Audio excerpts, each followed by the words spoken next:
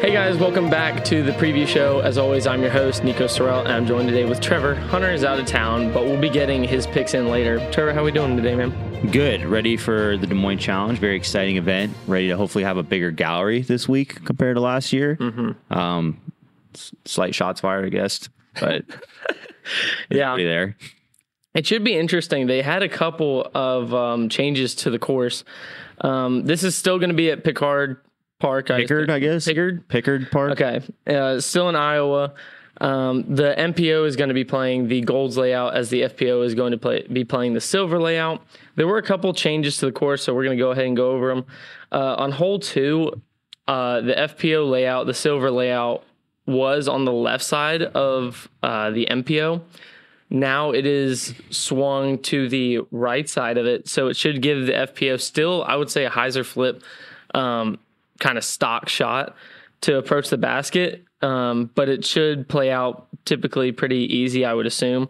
Hole 9 looks like MPO got its own basket this year, and so they pushed that back another like 15 feet or so from 290 to 305.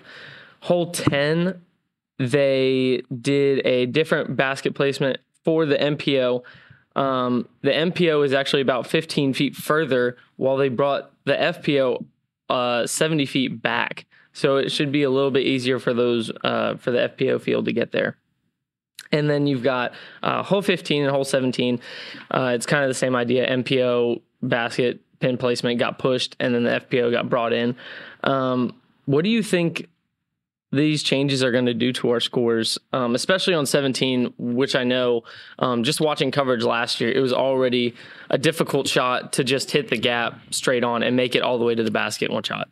It's an interesting course. Des Moines is very unique in a few ways, and you kind of touched on it with all the changes. And every change that I saw, most of them you already highlighted. But hole 1 they tightened up OB. You see OB tightening up on a few different holes, and then also like hole 4, they moved the drop zone to now if you miss the long par 3 water carry, you now have to throw over water again. So everything that I saw was basically, hey, let's make this course a little bit tougher. Let's tighten things up a little bit, which is interesting because scores weren't super low last year. But this course is really special because it is one of the shorter courses on tour. None of the par 4s or par 5s are super demanding in distance, and the par 3s are incredibly short. There is 8 holes under 350 feet. 8 holes on the Pro Tour. Beaver State, for example, one of the longer courses, had 0 holes under 350. Their shortest hole is 390 feet. That's wild. Yeah. So distance on this course is not necessary. Now, I will say there is some longer, I think there's a 588 foot par 3. There's a 470 foot. Both of those are slightly downhill, but there is some longer holes like that. The par 4s, there's certainly par 4s where distance can gain you advantage. You see kind of the theme at this course be more open par 4s and those tighter, more technical par 3s. Another way that they defend these par 3s are islands galore on the front 9. You've got hole 4 kind of plays like an island with a long water carry, not technically an island, but then 5 and 7 are islands. And you're just going to see a lot of tight greens as well. Circle 2 on a lot of these shorter par 3s just isn't good enough. You're going to be out of bounds. So it's very interesting in the sense that it's very different than what we've seen a lot on tour. So many shorter technical holes, and even the par 4s that don't look that crazy difficult, the fairways are very well defined and pretty tight. So OB is going to be the main defense of this course, and that's basically what makes this course from a birdie or die course. I mean, if you're looking at the flyovers and you ignore OB, you're thinking this course is short, it's super attackable, but the OB is the only thing that really protects this course. Like you mentioned, there is some new FPO baskets now. They also lengthened a few tees. I expect the scores, I don't think that are going to change a ton this year. I don't think any of the changes were super drastic. I think a lot of players having another crack at this course will change up their game plan because I think there is some strategy involved. But I do think a lot of the holes, I mean, like I just said, 8 of those holes under 350, it's Route 1 disc golf. Like there is only one way to play it. You try and hit the line, you try and park it, and that's about it. So yeah, I expect it's entertaining. It's going to be an entertaining event. I think that this is like a very different style course than a lot of the stuff we see. I know there's a lot of exciting shots. Those island holes I mentioned play very exciting. You have the really big like mulch octagon on the one. You've got some water carries that get really cool galleries behind them. I think it's a cool layout. It's very interesting how they were able to take a course that only plays over a little over 9,000 feet. For reference, Beaver State, some other courses play like 11, maybe even 12,000 feet sometimes. And they've made it challenging to where I think a lot of premier golfers were finishing the tournament around 15 under last year. So nothing crazy. And that is just, this is a perfect testament to what out of bounds and well protected greens can do, even when you don't have a ton of length to play with. And, they mix that with some challenging lines as well. And, I've said this before, but just the presence of out of bounds makes a tee shot harder. And not just because you're going to land there, sometimes, but just because it's in your head. There's a few holes on this course. I believe it's hole 5 comes to mind, where it's a pretty short hole, just a water carry to an island with this somewhat generous green. But, we've seen a lot of players go out of bounds on the hole last year just because the pressure and the gallery adds to that as well. So I'm really excited to see how the course plays this year. I think it'll be similar to last year, and I'm curious to see if there's certain players, namely Calvin Heimberg, Ricky Wysocki, that played not well last year, if they can make corrections and if this course plays softer than it did. Mm-hmm. So we were just talking about the course changes, but we haven't even talked about how the weather typically affects this course. Last year we saw that the wind was kicked up, and it makes those the tight islands, like even more difficult. Yeah. So it'll be interesting to see how that plays out this weekend, because it looks like on Friday it's going to be around 10 miles an hour. Not terrible, but then it will kick up for the rest of the weekend over 15 miles an hour. And then the weather for the sun is going to be like 15, or it's going to be in the mid to high 80s. And then not really a huge chance of rain, a little bit on Saturday, not too much on Sunday. So it should be fairly dry for them. So Parker Welk is rated 10-10, and he just beat some of the best disc golfers in the world. Like, hands down, it was ridiculous. It was super cool to watch. How does his victory change his mindset going into this weekend, and what does it do for the confidence of other younger players who have that low rating? They think they can compete, but they also see like Ricky, Calvin, you hear Eagle, and you're like, dude, I will never be able to match these dudes. What does that do for those younger players, like seeking their first win, making their stamp on the Pro Tour? Yeah, it's a big deal. I actually got to talk to him last night, and he actually mentioned that he felt like he became a beacon of hope for the bottom of the field, because basically what happens when a player like Parker Welk wins, and I think he was outside of the top 100 when he won, and this isn't perfect reasoning, but it somewhat effectively says that, okay, if the player, let's say ranked 120th, can win, that means that, like I said, not perfect reasoning, but that means effectively that any player inside of him in the world rankings could also win, which beyond that, I mean, I'm not sure who the highest ranked winner we had previously this year, but typically going into events, you're not even eyeballing anybody outside the top 35, 40. And that's starting to change a little bit, but this was a huge step in that direction. I mean, we'd never seen anything quite like this. I think Parker, he is going to have certainly a challenge matching last week's performance. I don't expect him to double up or anything, but it certainly is just a new thing to be paying attention to. That there are so many players that you can consider, and also, just because somebody hasn't been there before, if they get the hot hand, there are a lot of disc golfers out there that are capable of winning just because they're playing really, really well that weekend. Mm-hmm. Yeah, and especially, I would say this course would suit obviously a lot of our technical throwers. Mm-hmm.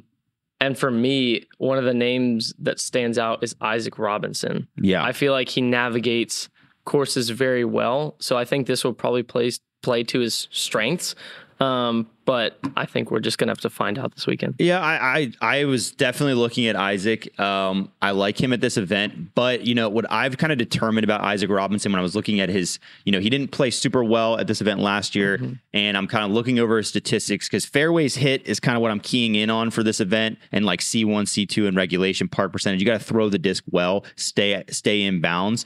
That's where a lot of the better players got themselves in trouble. I think last year, Calvin Heimberg was abysmal hitting fairways during the event, and that cost him a lot.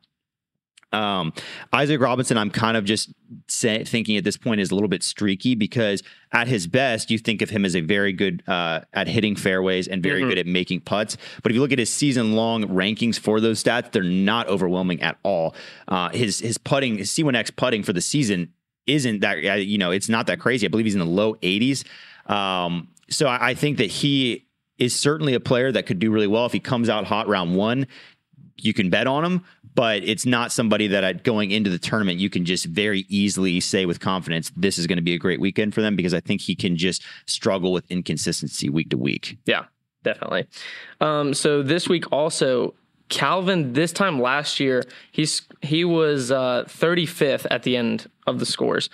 And last year, we also saw him get 3 events where he was 20th place or higher. This year, he actually hasn't even hit that mark once. His worst rank was 16th. Do you think that this week could be the week that he blows up, he goes over that 20 mark, or do you think he's going to stay consistent like he has this year? Yeah, I think last year was a fluke completely. Like I said, I think fairways hit, that's where he struggled last year, and he leads the entire tour in fairways hit this year. So, there's no reason to believe. There's something to be said sometimes for, course sets up just not super well for this player, doesn't play to their strengths. Calvin doesn't have weaknesses necessarily. And like fairways hit is his strength. And when fairways hit is your strength, you're not going to be playing bad disc golf. I think last year was a fluke. I expect him to play really well at this event. I think he could absolutely win this event. I'm not sure, when you throw in all the short par threes, it becomes very difficult to predict an event just because it just requires a certain extra level of accuracy. It's not just like a par 4 where you have a bigger window. There's a few gaps on this course that are very small that you have to hit. So, it'll be interesting. But yeah, I think last year, I think that is a complete fluke. I don't expect a performance like that. I would be shocked if he finishes outside the top 15. Yeah, same. We're going to go ahead and throw it over to FPO. So at DDO, we saw Valerie Mandujano shoot a 70, a 75. And so it was kind of like, she's getting her legs under her, she's warming up. But then the last round, she actually shot a 66, which was only 4 strokes off of the hot round for that day. Do you think this is a good indication for Valerie going forward, that people can be confident in her play, put her in their pick 6? What are you thinking about that? Yeah, I think it's still a little too soon to tell. I watched her play last weekend, and I saw rust. I saw her look a little bit almost lethargic, like trying to get back in the swing of things. There's definitely like signs of her old game. Absolutely. There's still the distance concerns off the tee at this course. That shouldn't be a huge factor. I think if she can find her release and have some good accuracy, this could be a great event for her to win potentially, if she can, or find her stride, I should say, because, that's a lot to ask to come right back and win. So definitely someone to look out for will be Val this week. I still am not convinced that the rust has been completely shaken off. I'm not expecting any crazy fireworks, but I would be more comfortable saying, okay, this is a great spot for her to get a top 10, fire off a couple decent rounds and get back in the mix. Okay. Gotcha. Also last week we saw Holland Hanley and Ella Hansen, of course, on the week that we were all, I would say, in unison about them not being a factor. Of course, they take second and third. And Holland actually took Haley King to a playoff while Ella Hansen was sitting 1 stroke back. Like, it was a really close finish. What does this do for their confidence heading into this weekend? It was very funny, definitely, that we were kind of like this is kind of how it works with any MPO, FPO. As soon as you write off a player, they figured out, because that's golf. We can only guess, really. Yeah. I still think Ella Hansen, to me, is about what I expect, to where can be very competitive at certain courses. I didn't see a lot of killer instinct down the stretch. I'm still not confident that she's going to win. I think eventually she will, but I'm still kind of in the same boat with her. She had a good weekend. Holland Hanley. Now I saw something different out of her, which was clutch putting down the stretch and good putting for the entirety of the event. And that is what she's been missing. That's a huge confidence booster. What actually let her down in that event was her throwing, missing that island twice. So I do think that Holland Hanley has elevated her status and probably gained a lot of confidence knowing that she was able to putt well enough to keep herself in it. I mean, heck, the basket let her down a few times. So I do think that is a huge confidence booster for her, knowing that she was in the heat of the moment, was able to make putts. That's not what cost her the event. It's something that is more reliable for her game. Okay. So should they be feeling good about this weekend or? Yeah, I would think so. I don't necessarily think that this course sets up to either of their strengths. More so Ella. I think Ella still relies a lot on power, a power forehand. She'll probably shred the par fours, but those technical par threes, Holland, I could see doing well on those. I'm not sure if that's quite Ella's game. I think FPO, with the exception of maybe some of the very, very top players like Kristen, it could be a real mixed bag with this course. It really could be because it's similar to like when you see shorter courses in the FPO field, it brings so many other players into play that lack the distance, and it becomes very exciting to watch. Yeah. Also, last week we saw Haley King. I should give her an apology because I haven't talked about you at all. But you have been performing quite well this season. In the last 5 Elite Series or majors, she has been placing 11th or best. But if you take out her Music City Open finish at 11th, the last 4, she has finished top 6 or better. Obviously, we've seen that she can play. But when do you think we start seeing her as someone like prime Valerie Mandujano, where she was at least seen as like the biggest threat to Kristen Tatar's reign? Yeah, I think she's kind of entering that. I do think that she's been a little under the radar this year.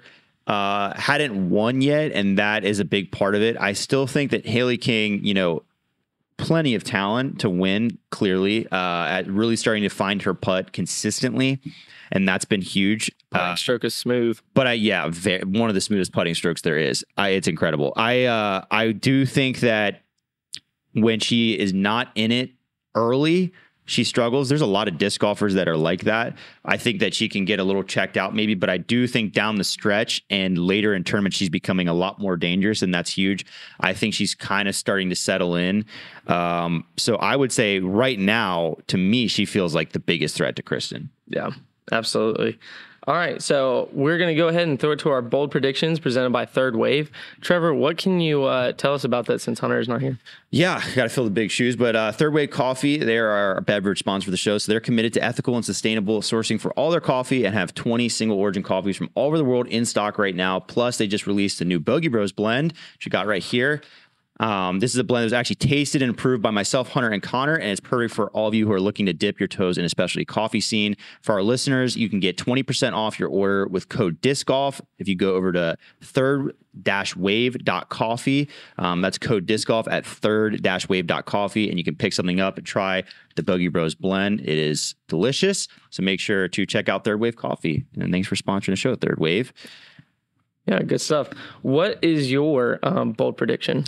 My bold prediction is kind of tied into my other predictions, but not directly. And it is that Silas Schultz is going to take a top 5 at this event. I think that he is super overlooked right now. He just took 12th, I believe, at DDO, making almost no putts. Brody, before Tour Life last night, was throwing out some like ridiculous stat about how if he made all his C1 putts in his final round at DDO, he was shot like 14 under at ECC. Tee to green, there is just nobody better right now, it seems. He is just insane. And he's been on a tear whenever he's on tour. I do think that at a course like this, where I see getting off the tee such a high importance, I think Silas Schultz is going to have a really big event. Yeah. What do you think about, or what do you have for your MPO or FPO? Yeah. So MPO, we'll just do mine first, and then we'll toss it over to Hunter for his. Okay. So my MPO predictions, a lot of these have to do with fairway hit percentage. That's kind of what I'm keying in off of, and then also a little bit of context from last year's Des Moines Challenge. You always have to consider that. Those are kind of what I was keying off of, though. So third place, I'm actually going with Anthony Barella. A decent at hitting fairways, played decent at the event last year. I've just seen him floating around a lot this year, and I don't know. This one's that's kind of a hunch pick. I wasn't really sure who to slot in there. That one seems more like a bold pick, because whenever I think of him, I really don't think of like technical shots. I think power thrower. He's a very solid par 3 player. He's just not a great putter. That's what it comes down to. If you look at his statistics this year, he hits fairways. He can get circle 1, circle 2 in regulation. He's just not making putts. So we'll see. Now, second place, this pick I really like, and that is Evan Smith. So Evan Smith last year was leading this event going into the final round, ended up in third. He just took third at DDO. Another guy who's very high, top 5 in fairways hit percentage this season. Really, really like Evan Smith. He could sneaky win this thing. And then number 1, I'm going to take Calvin Heimberg, because I think that last year was a complete fluke. He's leading the tour right now in fairways hit, and I just have no reason to believe, other than that weird event last year, which like I said, I think was just a one-off thing. I have no other reason to believe that he wouldn't perform really well at this event, and he's due for a win at this point. Okay. Yeah, so I'm moving to my FPO then. Okay. FPO picks. So I've got, this is a little bit trickier for this event. I think it's kind of a mixed bag. I'm going to go with Haley King in third, just kind of carrying the momentum. Holland Hanley in second, similar thing, and then Kristen Tatar in first. I think Kristen Tatar, this will be an interesting one for her. She's known for hitting fairways. It's going to depend on how she plays those par 3s. I think that this could be, she could have some difficulties. You have to take her in first just because, the stats are there. Like, she's probably going to win. But I could definitely see somebody sneaky in FPO. Like, somebody could come out of nowhere in this event and it would not shock me. And then my dark horse pick ties into my bold prediction, and that's Silas Schultz. And I think that could be a freebie this week, potentially. Evan Smith was at 30th in the world. He was very close to being an excellent dark horse pick. So, yeah, we'll see what Hunter's got. But that's what I got. All right. Yeah. We're going to go ahead and throw it to Hunter remotely for his pick. So we'll see what you got, Hunter. MPO last year seemed like a really weird tournament, finishing-wise. So I'm not going to base it too much on that, except for the fact that I'm going to stay away from Calvin Heimberg. So I'm going Ricky Wysocki 1, Gannon Burr 2. This is my sneaky one, Kevin Jones 3. I might regret that. And for dark horse, if it's not obvious already, this player's in my top 3. So he better be my dark horse, because I need him on both fronts, Kevin Jones. For FPO, I'm going Kristen Tatar 1, because I'm not an idiot. Cat Merch 2, and I will probably regret this one as much as I regret my Kevin Jones pick, Paige Pierce 3. All right, cool. Thanks, Hunter. So that's going to go ahead and do it for this week's preview show. Get out this weekend and watch the Des Moines Challenge. We'll see you in the next one, guys.